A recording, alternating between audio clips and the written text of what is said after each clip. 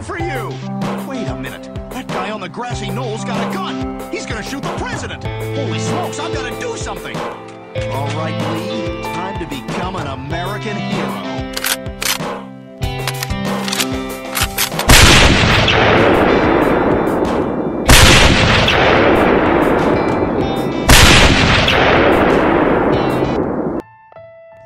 22 November Network, Indianapolis Media Group, proudly present to you the Lone Gunman Podcast with your host, Rob Clark, where research comes to shine and myths comes to die. Stay tuned, be right there.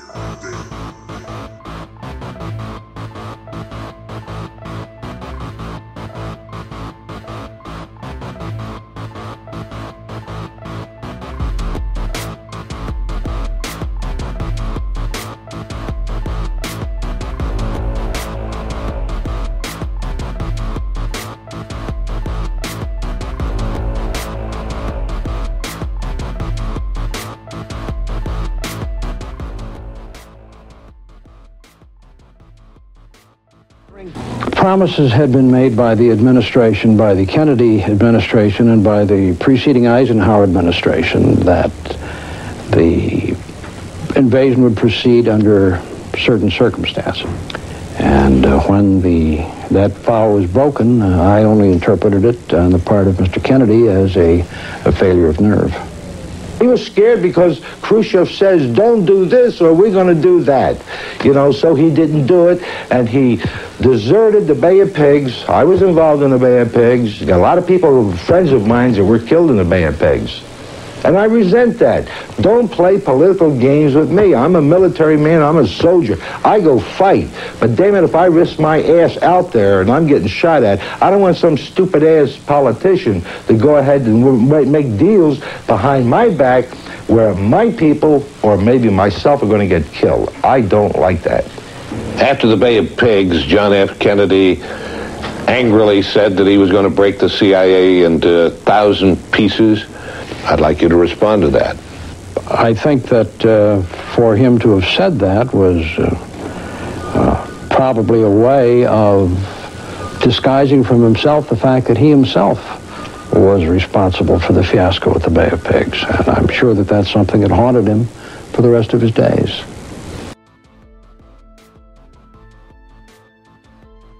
What's up, everybody? Welcome to episode 99 of the Lone Gunman Podcast, Neener.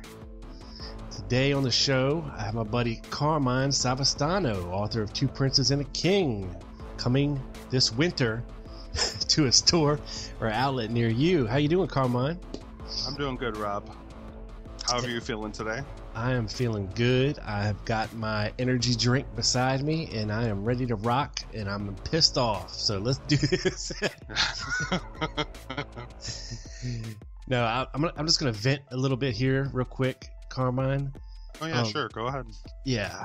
I don't know how many people out there got to listen to the last show since Facebook decided to delete all my posts thanks to some a-hole out there who reported it as spam.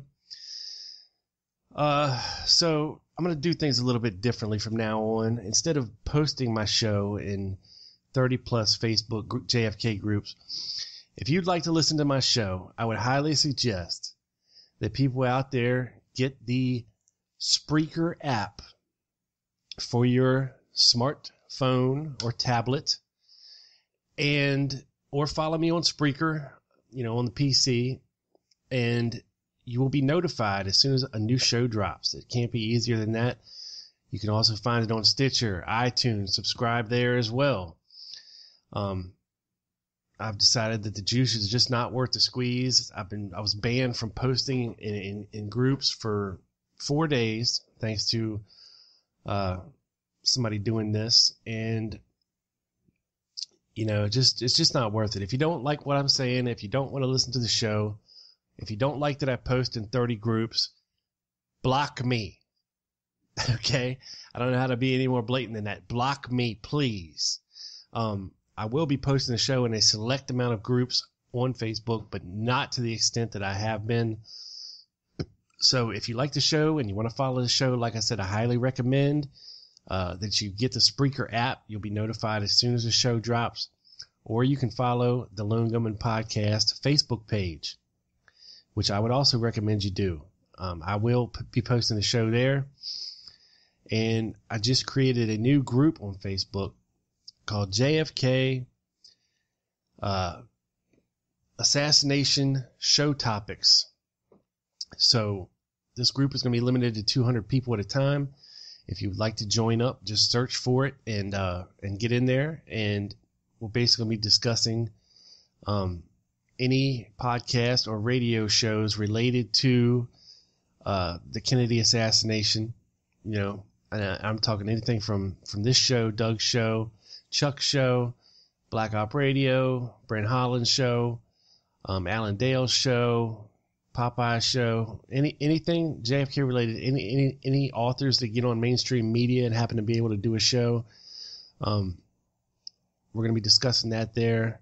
And if you'd like to have topics discussed on this show or guest suggestions, you can do that there as well.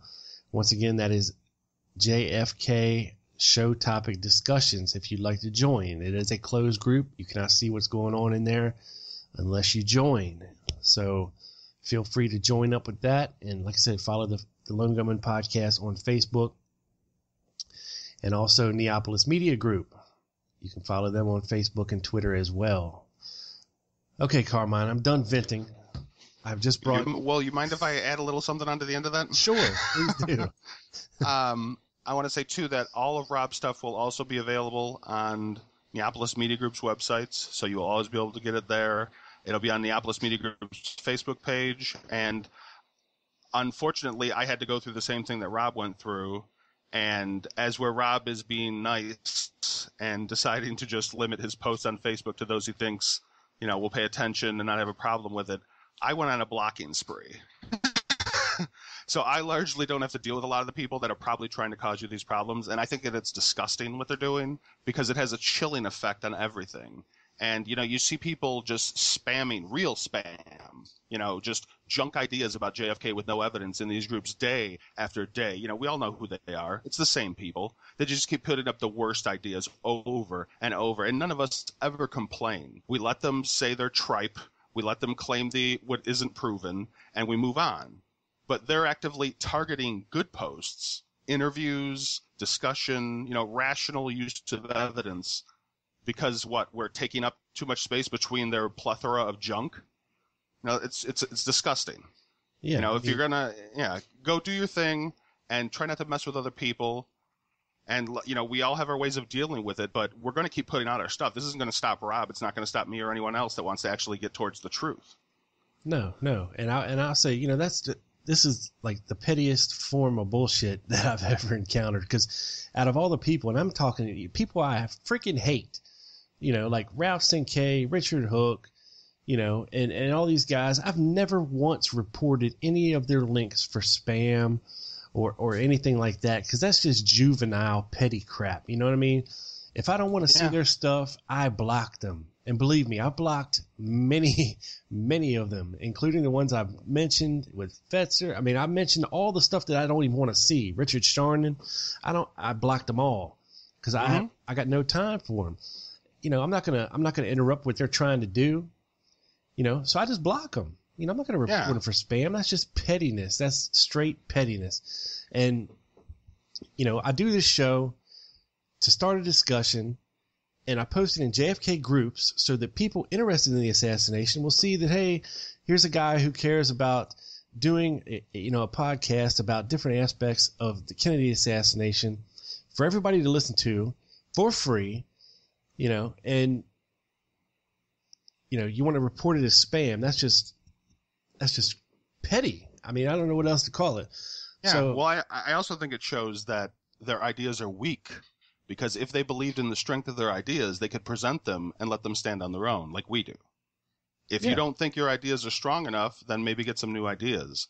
But attacking credible ideas and attacking evidence is not going to bring us any closer. It seems like they don't want the truth. They want their narrative to be considered true. Right. And I also forgot, I'll still be posting the show on tlgpodcast.com. So you can also check it out there.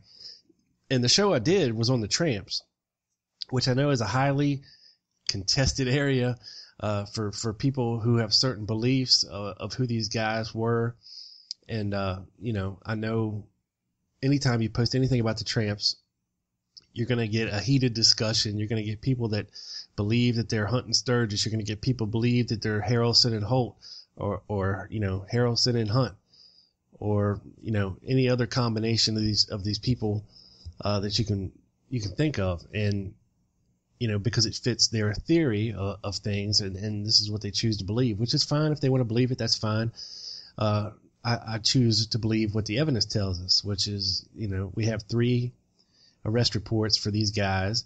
I've seen the 3 guys in real life and compare their photos. And to me, it looks like them.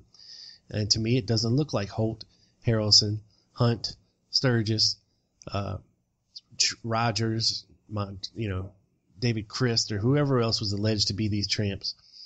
But anyway, enough said about that. This week, me and Carmine are going to get into more about debunking Howard Hunt, Howard Hunt, and Frank Sturgis, not only not being the Tramps, but even being anywhere near Dallas on November 22nd, 1963. And we got some good evidence and documents to back it up. So Carmine, kick it off, my brother. Okay, well, I thought we might start with Mr. Sturgis's testimony. Okay. Sturgis testified to the Rockefeller Commission, and the file comes from the Church Committee box files. And, I'll just say exactly what was said. Were you in Dallas at any time in November 1963? Sturgis states, I don't recall, sir, but I do know one thing. I was not in Dallas in November. I believe it was November 22nd when President Kennedy was assassinated. Where were you on that day? I was home in Miami. Were you literally at home or were you at work? I remember, sir, I saw the assassination about the president on television. Now, of course, it's been taped on television, so it could have been seen any time during that day. Yes, sir. So what basically Sturgis is telling us, and it comes with, it is up to the listener to determine whether or not they trust the corroboration. But Sturgis is stating to the Rockefeller Commission that he was in Miami with his family that day. He was involved in multiple anti-Castro activities. He was never a proven direct employee of the CIA, though he might have received some pay. Right. Sturgis was repeatedly in contact with people involved in agency-funded operations. He never was employed by the agency itself, though, that we can prove. But Sturgis was confirmed to have association with Cuban Air Force leader Pedro Diaz Lanz, and he did inform the agency on some of Diaz Lanz Brothers' activities. So he attempted to enrich himself, and he sometimes used agency-funded programs to aid his illegal financial arrangements, shipping illegal arms, fraudulent pretenses to collect sponsorship funds, and illegally selling aircraft. Yeah, which I was going to say, he likely did for money. Yeah. Information for money. And this is before, I believe the Rockefeller Committee was before Marita Lorenz came out with her story.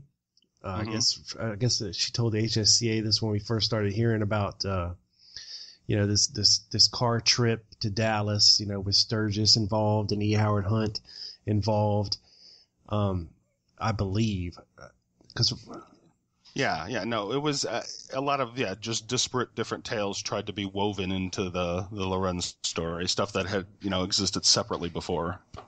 Yeah, but she specifically fingered Howard Hunt, Eduardo, and Frank Sturgis as being in Dallas on November 22nd. And of course, this was, resulted in the big trial, the Spotlight trial, with Mark Lane representing the Spotlight and, whether or not it was reasonable to state that they had been involved in the assassination of the president. Right. Yeah, I think a lot of people get confused about that too, because Lane didn't prove that they were involved. Lane proved it was not unreasonable to think they were involved. And those are very different things. I think a lot of people take that trial as proving that they were part of the assassination. It didn't prove that. It just proved that they had both been involved in so many illegal activities. It was not unreasonable to claim, as the Spotlight did, that they were involved. Right. And I think a lot of what people, what puts these guys in Dallas in people's minds is their involvement in Watergate together. Mm-hmm. And being tied to CIA, and everybody thinking that Watergate has something to do with the Kennedy assassination and what they were up to there. I think a lot of that, it kind of makes sense to some people, and they try to relate it all the way back to 1963 as these guys actually being involved and being there. Yeah. Well, I think, too, the Bay of Pigs, because they were both involved in like Hunt was actually involved in some of the planning in that, and Sturgis was involved in anti-Castro activities. So I think that they automatically assume it was just a big, long thing that they associated all the way from before. Because Sturgis lost his citizenship because of his employment by the Castro government in 1959. So, and then he had a dispute with Raul Castro, and then he was fired by the Castro regime. So he fled Cuba, and he went back to Miami in July 1959 and formed the International Anti-Communist Brigade later. Right. And I see, look, Sturgis was a legitimate badass, you know what I mean? Like killer, yeah. He was. And now this is in contrast to what we know about E. Howard Hunt. This guy is a pencil pusher. He's an organizer. He's he's an author. I mean, he's not out there being James Bond and shit. You know what I mean? Yeah, he's not, and he's not that important at the time in the agency. Hunt was, feasibly a much more seasoned and, informed man during Watergate than he had ever been in 1963. In 1963, he wasn't that powerful in the agency, so he wouldn't have, even let's say there had been a rogue cell or a rogue person in the agency that were to use people, they wouldn't have used Sturgis because he had been arrested multiple times, and he was a known figure associated with all these acts, and they wouldn't have used Hunt because Hunt once again was known with the failed Bay of Pigs, the failed Bay of Pigs program, plus all of the other things that had not gone according to agency plan that Hunt was involved with. He wasn't some great agent as he, appeared later in the 70s. Right. And I mean, we should say too that I believe that E. Howard Hunt wasn't even with the CIA during Watergate, was he? Or not officially? Hunt, no, yeah, he wasn't officially with them, but he still was giving information back to them. Right. Yeah, that's what allowed him to be employed at the White House by Richard Nixon as his what was his name or his title? I can't remember the title. I remember it was the Dirty Tricks. They called themselves the Plumbers. They called themselves the Dirty Trick Squad. Right. Yeah, he was basically Richard Nixon's secret weapon. The guy that kept him abreast of intelligence things and also got things done for him on a seedier level. Yeah, and Sturgis, like you said, was a totally different type of person. Sturgis, he was arrested for smuggling, for violations of air navigation rules in 1961. He got arrested in 1962 in Sombrero Key, Florida, on charges of violating U.S. neutrality laws because he tried to form an expedition to invade a foreign country. He attempted to sell aircraft to the Cuban exiles for raids against Cuba in September 1963. Yeah, and I guess we should say, too, that there's also an allegation out there by a former New York detective, I think it's Jim Rothstein, that he claims that Frank Sturgis admitted to him that he's the one that shot Kennedy. Of course, this is just a story, a claim with no evidence whatsoever to back it up. Yeah. Yeah, and he was, not only did he keep getting arrested, Sturgis also, just was on the number of failed plots. Just the Bay of Pigs would just be the beginning of a failed career as far as accomplishing what he ultimately wanted to do, which was take out Castro. So, and make money. Yeah, and look, towards the end of his life, in the late 80s and 90s, when he was interviewed, Sturgis was proclaiming that the Russians were behind the assassination. He wasn't out there saying, "Hey, I'm the one that killed him." So whatever he supposedly said to this Rothstein guy is just a story. It could have been made up by Rothstein. It could have been Sturgis boasting and attributing something to himself that just to make himself look bigger and better and badder. Who knows? But it didn't follow and jive with what he was saying towards the end of his life. Yeah, his story definitely evolved, and He prior testified to the Rockefeller Commission that he and his family were at home Miami on November 22nd, 63. He allowed the commission to obtain over 20 pictures of him for comparison with the photographic evidence in Dealey Plaza. He testified that he's not one of the men arrested and photographed in Dallas that day. He also said that he would submit for a polygraph test to officials on any of this, and he was willing to be polygraphed on all public assertions of being involved in the assassination of JFK, MLK, and RFK, because some people said that he was responsible for MLK and RFK too. Right. Yeah, which is, it's just insane. Yeah, no, and once again, if he wasn't even connected enough, by the evidence and by our estimation to be with the JFK, there's no way he was connected to the other two assassinations. That's just people getting lazy and they have a familiar name that kind of fits the bill of an assassin. So let's just use his name again. Right. Yeah. Just from seeing his interviews and everything, he was a smug bastard. He was legit and he knew it, and did he embellish things to make himself seem more legit? Probably, anybody would have, and a lot of people have over the years. Of course, as we can tell by how many suspects we have, is that proclaim themselves to be the assassin of the president. Mm-hmm. Yeah, no, there's never a shortage of people who want to take credit for doing it. No, but they don't have the evidence to prove any of what they say. No, and you'll still hear today that this Jim Rothstein thing is bandied about as hard evidence, but by people such as Fetzer even to this very day. So, it doesn't end. It just doesn't end. Yeah. Well, all we can do is, like we were talking about earlier, is we can give the evidence. We can try to be reasonable, consider both sides of every, issue, and then render some sort of opinion, that's based on evidence, not, as Fetzer and others might, based on speculation or based on whatever narrative they're trying to push at the time. Right. Yeah, now, so we have Sturgis basically telling the Rockefeller Commission and answering their questions, and he blatantly said, look, that's not me. I wasn't arrested. I'll take a polygraph. On any question you have. Yeah. So I think that, and to me, that's the most honest answer usually anyway, is the initial one.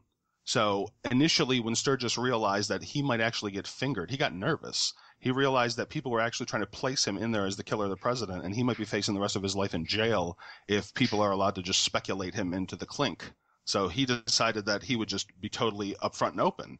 It's later on, kind of like with Hunt, these other stories develop and he embraces them because he knows that they're not true. He knows he'll never actually be punished because he wasn't there.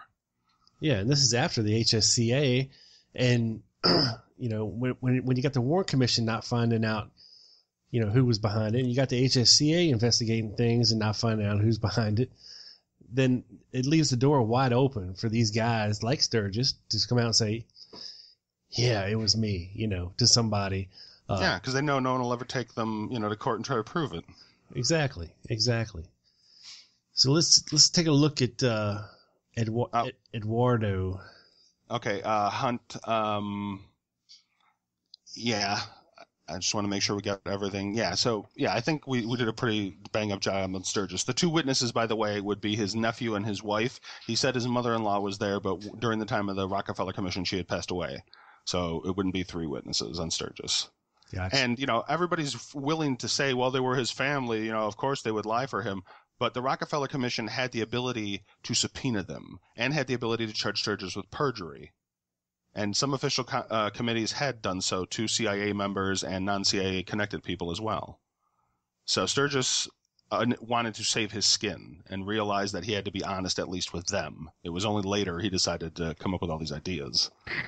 And, the final thing on Sturgis, that one of the documents I sent you, there was no need to use Sturgis because he himself acted to advance agency goals without their guiding. He would just give them information. They didn't have to make him a direct employee to use him. And there is, however, here's the proviso on all of that. I totally support what the evidence supports, that Sturgis was not in Dallas on the 22nd. I support that he likely was a direct employee for the CIA, but in a memo from agency director former agency director James R. Schlesinger, he quoted former agency director William Colby And Colby had stated in a private meeting that Sturgis has not been on the payroll for a number of years. Now, this would suggest, in my estimation, that the agency may have actually paid Sturgis for his informant reports and for undertaking some of the prior anti-Castro activities. Yet no evidence suggests he was part of the Kennedy assassination. You know, his well-known face, his arrest record would compromise him and not allow him to escape without notice. The agency likely would never directly utilize such an untrustworthy, talkative man with repeated arrests to undertake a covert assassination. Right, and I don't think somebody of his ilk would have went so quietly marching over to the police department. You know what I mean? Exactly. I just don't see it.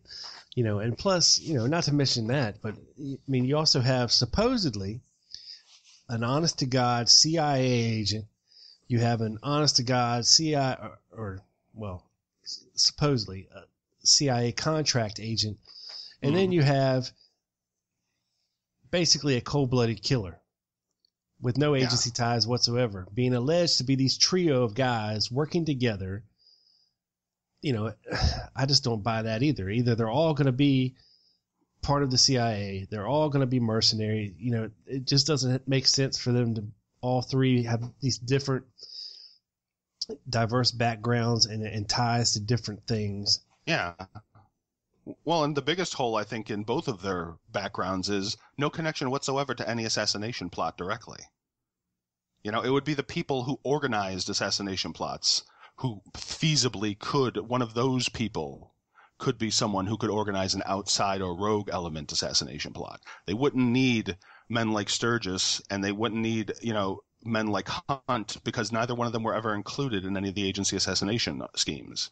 You know, it was other exiles and some other leaders of the agency that had organized those things. They would have a first-hand knowledge. To me, that would be the people or people that are directly connected to them, but not these two, as you said, disparate fellows who chances are would have not mingled much, especially not enough to know how to undertake this with just them and a few people. Yeah, I'd be like, okay, guys, they got us. I guess we'll just give up and walk on over to the police station. You know. Exactly. They didn't fight? Really? Oswald fought. Yeah. Yeah. I mean, everybody, you know, innocent or guilty, sometimes you still fight. Yeah. And even if we're talking about, you know, Holt and Harrelson, these guys supposedly are killers. They're just going to go quietly, and yet they all supposedly had weapons on them. You know, it's ludicrous. But to get back to Hunt for a second. Yeah. Okay. Marita Lorenz identified him as this guy named Eduardo, who was what they called the paymaster, who was handing money out at this meeting the night before the assassination. And, you know, if by some chance her story is correct and, you know, this event took place, I just don't see E. Howard Hunt, author, pencil pusher, organizer, paymaster, being in Dealey Plaza with the shooters. That's just, to me, I would be as far away from Dealey Plaza as I could get. You know what I'm saying? Exactly. I think that applies for a lot of famous people that some would speculate were in Dealey Plaza, and there's no evidence for that. You don't want to be at the crime scene when the crime goes down. No, you want to be as far away from it as possible. Mm-hmm.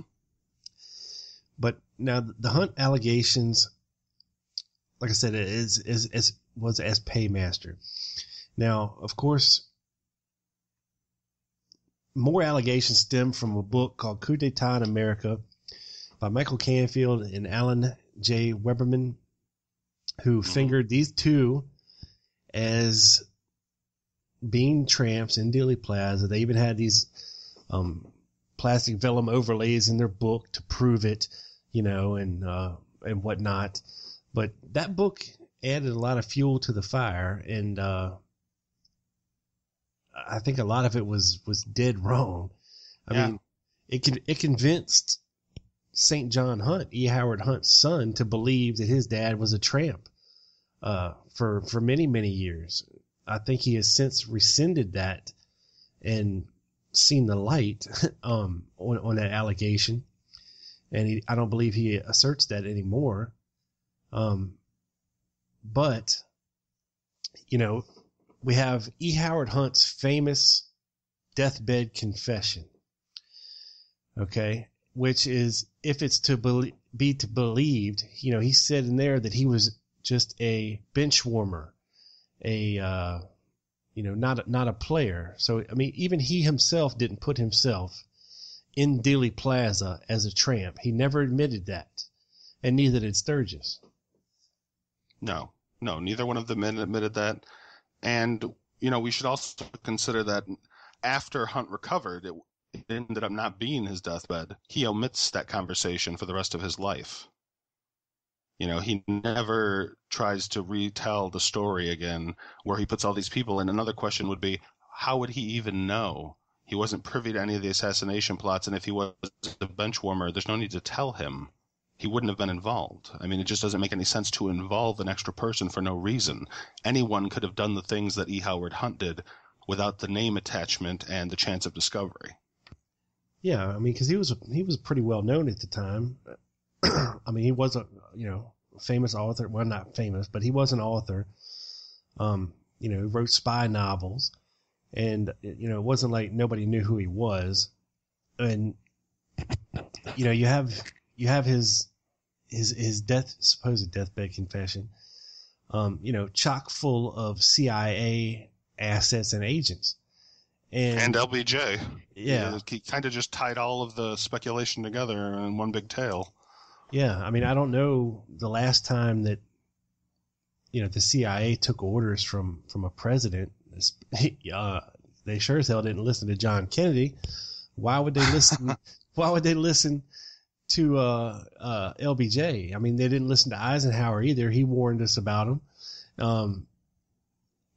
But all of a sudden LBJ he's got enough swag to tell the CIA what to do and to kill a president, and they just go ahead and listen to him. Yeah, no, I think once again, just muddying the waters. It's, Hunt was just muddying the already blackened waters of the case. Oh, most definitely. Yeah, and that was kind of his job. He was into misinformation. That's kind of his whole CIA bag, was covert operations using deception. So I have no reason to think that he would not be doing the same thing by putting out this fake story about him possibly being involved when there's no evidence of him being involved. Yeah, and people forget too, at the time that he was dying, I mean, he hadn't been employed by the CIA for 20 plus years, 30 years. And I don't think his books were selling that good. I mean, it wasn't like E. Howard Hunt was rolling in money towards the end of his life. And, the hardships of his son are well known and are out there. Was this a last ditch effort, to maybe supply some possible income for his son after his death? Because a lot of these guys, like I said before, they realize that nobody will ever be able to solve this, or at least with the available evidence, as far as who did it, or who pulled the trigger, who was behind it, So these allegations are a way for people to make money. And we see it, with people like Judy Baker and people like James Files. They want to put themselves into the story to either make themselves infamous or notorious, or to sell books, and what happened? St. John Hunt wrote a book about his father's deathbed confession. There you have it. Yeah. And to me, that's a much more reasonable explanation based on the evidence that we have, rather than just assuming that anyone, and it applies to anyone who has anything to say about the case. If they don't have the evidence to prove what they're saying, then it's just speculation. No matter how, enchanting speculation might be, it still isn't the goods. You need the evidence if you want to prove it. And do you mind if I basically on Hunt? Now, a lot of people doubted, because originally when Hunt was questioned, he said that he was in Washington, D.C., and which is likely true, just not where he said he was. He said he was in Washington, D.C., and he said he was with his wife, that they were shopping out shopping. They had gone to a Chinese food store to get some Chinese. They had prior lived in Asia, so they, liked that type of food. Now, that sounds like a pretty thin story. Yeah, well, I think he had a cover job too at like an advertising agency, which he said he was working at as well that day.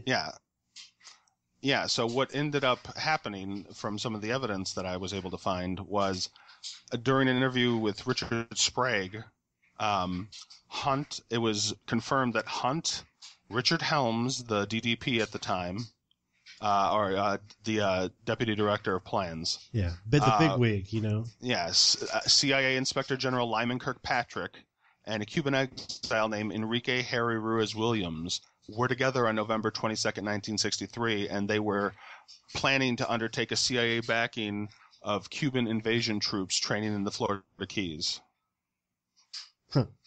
Now, that seems like something he was doing. Yeah, exactly. I think that it was a cover story. I think that the story about him driving around to the Chinese food store with his wife was a cover story, but it was to cover a meeting he was having with CIA officers and a Cuban exile.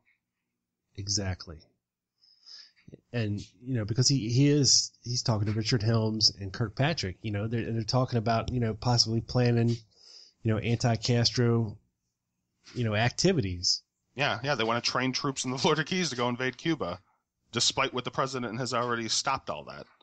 Yeah, which we know did happen, as evidenced by, people like Jerry Hemming, who's, heavily involved in the Florida Keys, like No Name Key, and all these Cuban raiders and mercenaries down there that was more than eager to hop on some gunboats and head for Cuba, Yeah. And I think another important part of this is that we do know that Helms was later convicted of perjury, so he's not the greatest source, but I think he had enough self-preservation that he would not put himself anywhere near Hunt that day if he thought Hunt had anything to do with the assassination. Same with Kirkpatrick. These are, he was the Inspector General of the CIA. He's supposed to be the guy who checks on everybody. So he's not going to allow himself to be placed with Hunt that day if he thinks Hunt has any impropriety. Yeah, and let me also reiterate this fact, that if the CIA was involved in the assassination of Kennedy, okay, there would have been people like Bill Harvey involved. There would have been people like, what's the guy's name? It's escaping me. Morales. J.C. King, Morales. Yep. It would have been these guys. And they wouldn't have been anywhere, near the location. They might have set it up, but it would be people that they could kill off easily afterwards or disappear out of the country. Yeah, they would be shooters, not guys like Sturgis. Yeah, or Hunt. I mean, that's my point. Is Hunt? This wasn't his bag of tricks. This wasn't his specialty. The CIA wouldn't have enlisted Hunt to oversee the assassination on site. I mean, that's just patently ridiculous. Yeah. Yeah, and no, I totally agree with that. They would have never risked being with Hunt, the people that are identified to be with Hunt the day of the assassination in D.C., and Hunt was responsible for repeated failed operations. He was unimportant in the agency hierarchy in 1963, and he has no connection to the established assassination plots where other CIA officers, one of them, perhaps acting in a rogue manner or outside of the CIA charter, could have been involved. That would make a lot more sense, but there's no evidence to suggest that Hunt or Sturgis would have been involved.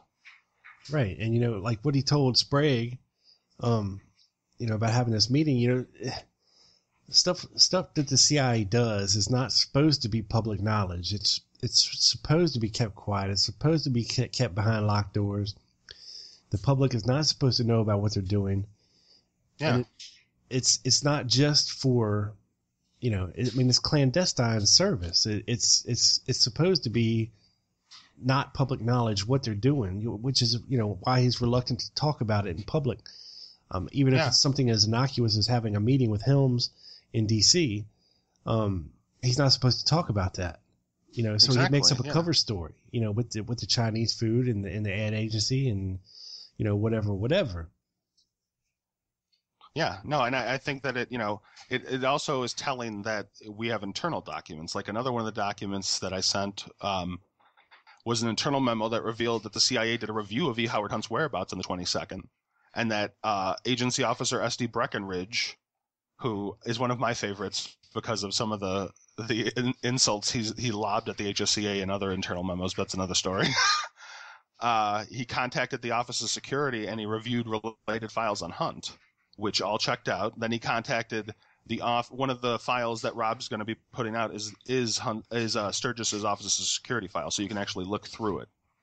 And with Hunt, they contacted the Office of Security and then the Office of Finance, and they asked Hunt for information. They checked the 4-week period ending on the 23rd, November 23rd, 1963, and Hunt was noted to have taken 11 hours of sick leave and no annual leave, which is what messes up his Chinese food story, because he said he would have been on leave. He wouldn't have been on leave. Right. Yeah, and they don't really know exactly when he did take that leave, if it was, November 22nd or not. We're talking about a 3-month period, I think, here, right? Mm-hmm. Yeah, it was 11 hours. They said he didn't take any big increment, which too would preclude him being able to travel. And then they did internal review of his travel records, and it stated he had undertook no travel during November 63. So he did not leave the D.C. area. No, and there'd be records of that. I mean, of course, he could have traveled under a false name or whatever. But it is possible. Yeah, but he would have had to be gone for more than 11 hours. Yeah, more. At least. If he was there the night before, because that's the allegation, he had to get there sometime the day before, and he obviously at least 24 hours, if not more. Exactly, and there's no record of that. All the records the agency has, and these are internal records. People can say that, well, they faked all the records. First of all, there was no reason to, because they never thought we'd see them. They were internal files that were supposed to remain classified. Right, and these were rumors at the time. Of course, Watergate didn't help things, but that the HSCA did try to look into and clear up, and at least according from the documents, it appears to me that it's quite evident that they did.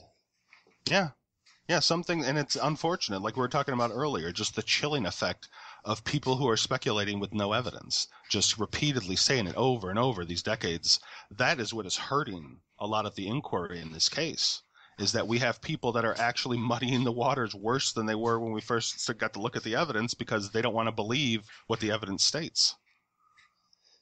Exactly, which, leads us to where we are now. We got a mess we got to try and figure out here, and do a little debunking to actually figure out who these guys were in Dallas, that Garrison made such a big deal of, because we weren't told about them, and whose arrest records we didn't have until the late 80s, when we finally got all of, I think it was it Alexander or Wade's files released? Mm-hmm. So obviously the Dallas Police Department had turned over these arrest files from that day to the district attorney, and they didn't have them in their files anymore. But when we got Henry Wade or Alexander's files, lo and behold, here they are, plus other ones. Yeah. Yeah, and I think another thing too is that people need to realize there's always going to be new evidence as declassification occurs and as new things are found. There's going to be new evidence, so our ideas have to be able to evolve with the new evidence. We can't just. The problem I see with some people is that they stake their claim and that's it. They'll never change their mind, no matter how much evidence, and that's ridiculous. You have to. If you want to know the truth, if you want to know what the evidence actually infers, you have to be willing to change your opinion when new evidence comes forward that's credible. Exactly. And hopefully we've changed some minds today and let people see, yes, E. Howard Hunt was a CIA agent. Yes, he was involved in clandestine operations, both when he was with the CIA and both when he was in the Nixon White House. And I think the association with Hunt and Sturgis at Watergate really fuels and did fuel these rumors of them being in Dallas and associated with the Kennedy assassination. Not to mention the Coup d'etat in America book, who really put it out there for people to kind of see and buy into, because, granted, I mean, it's not night and day that these people obviously are not the tramps. I mean, there is a viable, what's the word I'm looking for? A viable comparison to be made here that they do kind of look like these guys. Okay. But like I said in the last episode, kinda don't cut it. Okay. Exactly. Close, but no cigar. The problem is too, is that, people talk, a lot of people are making it from second, third-hand copies of pictures, often blurry, often altered in some cases because they faced alteration by various people over the years. So you don't know exactly the authenticity of the image you're looking at.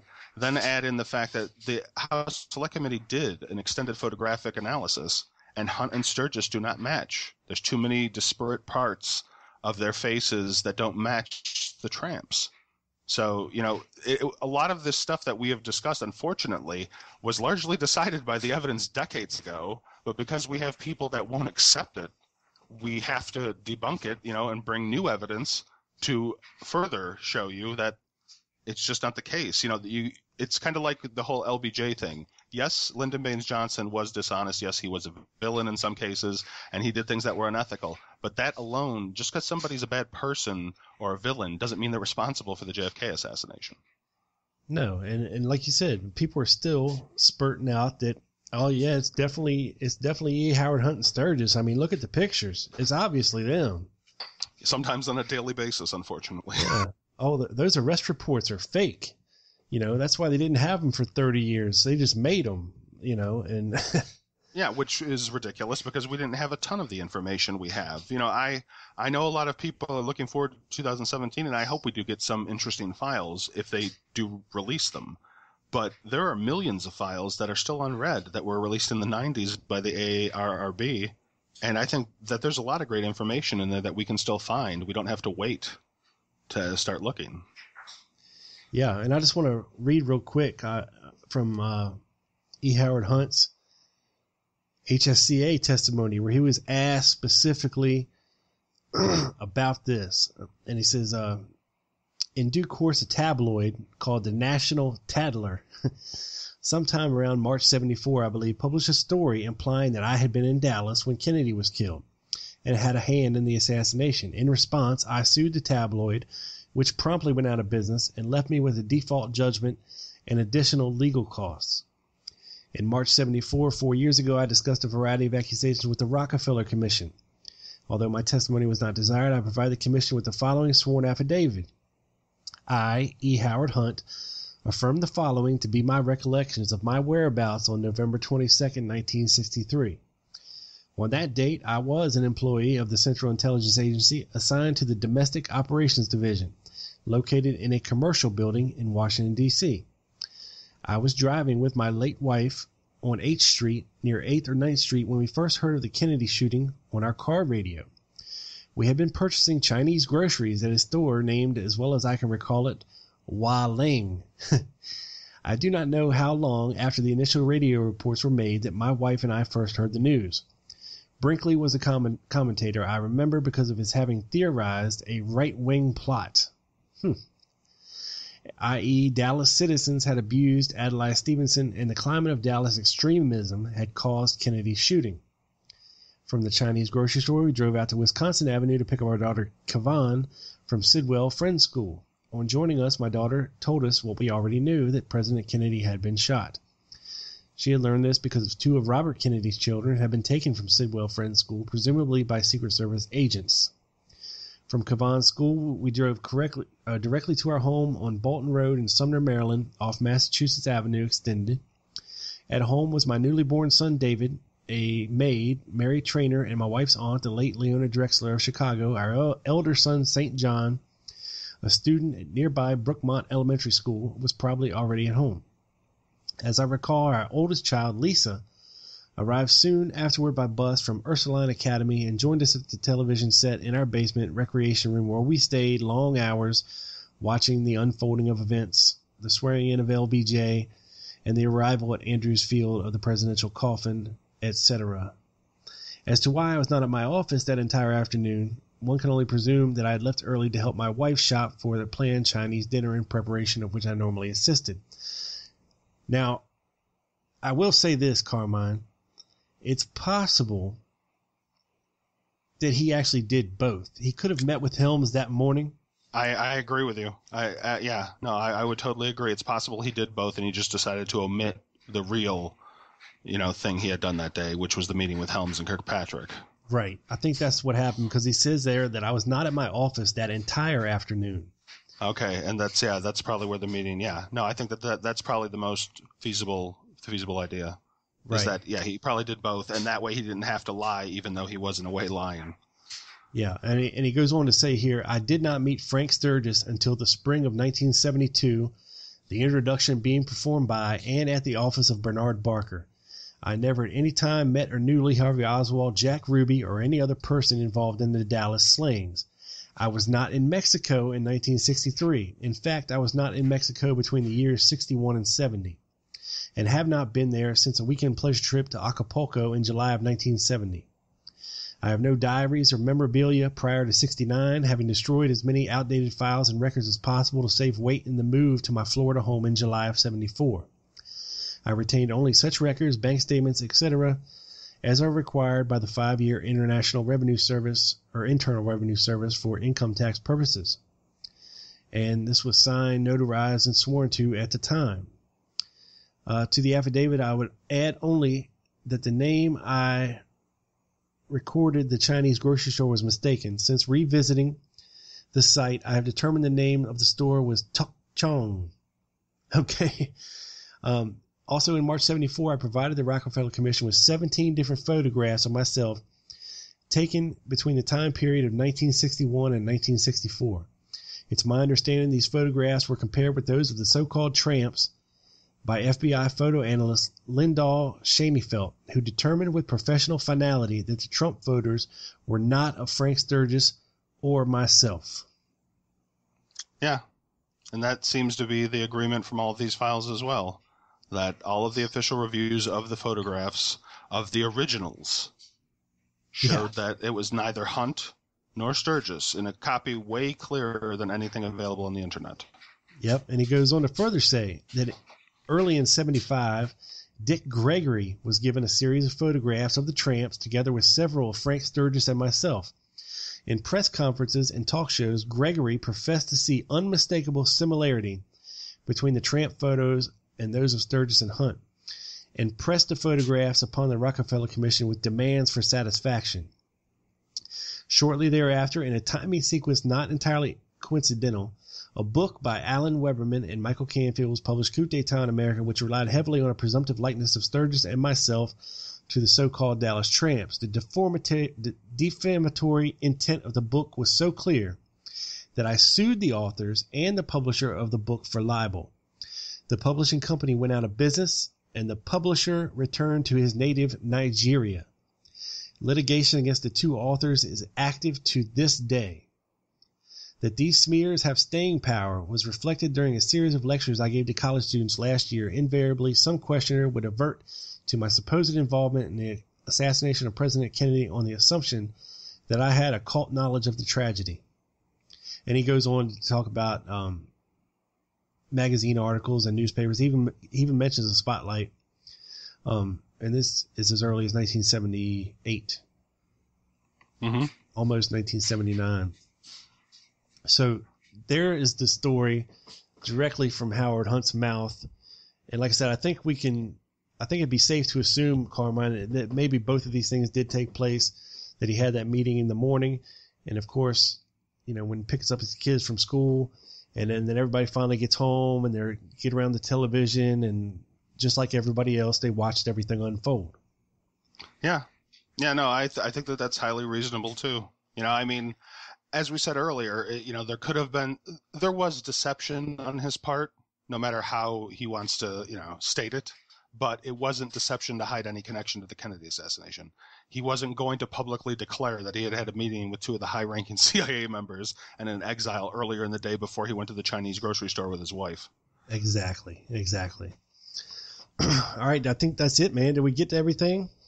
Yeah, I think we covered all the files, and I understand this is going to upset some people, but people are going to have to start to understand that we're not going to make any advancement in these cases. We're not going to make any progress in the JFK case unless we're willing to take new evidence, incorporate it into our ideas, and then move from there. You know, it shouldn't be pro. You always see these lines drawn about, you know, pro or anti-conspiracy. It should just be pro and anti-evidence, in my opinion. You know, we need to start taking the credible evidence and using that to form our ideas. Yeah, you know, recently somebody accused me of being a conspiracy theorist, and I said, well, I wouldn't really call myself a conspiracy theorist, more a truth seeker. You know, I go where the truth lies, whether it be aligned with what I believe or not. I just want to know the truth. Mm-hmm. And that's what everybody should want to know, is the truth. And it's usually going to be a mixture, you know? It's not black or white. It's going to be shades of gray, where all the evidence that will really make some definitive progress lies. It's not going to agree with anyone's agenda. You know, it's going to have, the evidence has its own agenda. That's right. And did you want to tell people anything about your book coming up? Sure. Yeah, Two Princes and a King. It's tpac.com, tpaak.com. You can also find myself, Rob, and Chuck Ocelli Effect on Neapolis Media Group. There's a link on Rob's the Lone Gunman Podcast website. I almost said the letters wrong. I do too. Also, I'll be putting up, the book will be coming out later in January, at the end of January. My book will be coming out. I'll be putting up the date soon and to be announcing pre-sale. So please go and check it out. And I hope you enjoy it if you decide to pick up a copy. Yep, and I would urge everybody to stay tuned to Neapolis Media Group on Twitter. Just search for them there, and you'll be the first to know when you can order for pre-sale and for the release date as well. And that's at Neapolis MG, capital MG. Easy as that, people. Carmine, thank you so much for stopping by and helping me debunk. Oh, it was a pleasure. Always good more folks to talk to you. Yep, always is, my friend. Trying to cross names off the list so we can get to some good ones. You got that right. All right, people. This sumbitch is in the can, beamed up the satellite down directly to your ears. This is your boy. Peace.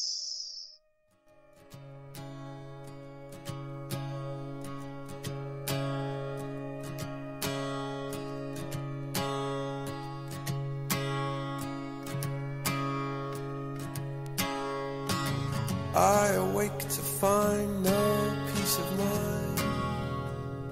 I said, how do you live as a fugitive down here where I cannot see so clear? I said, what do I know? Show me the right way to go.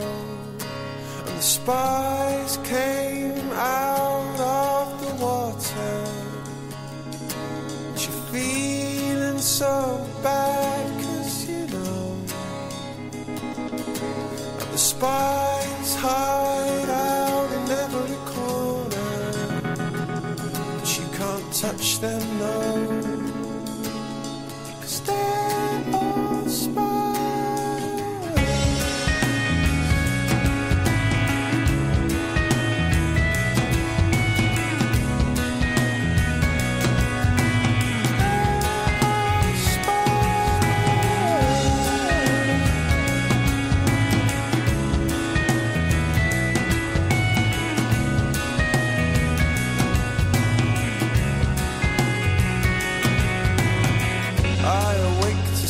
That no one is free.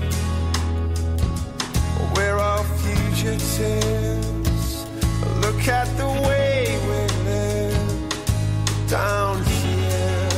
I cannot sleep from fear, no. I said, which way do I turn? Oh, I forget everything I learned. The spies came out of the water. So bad, 'cause you know the spies hide out in every corner, but you can't touch them, no.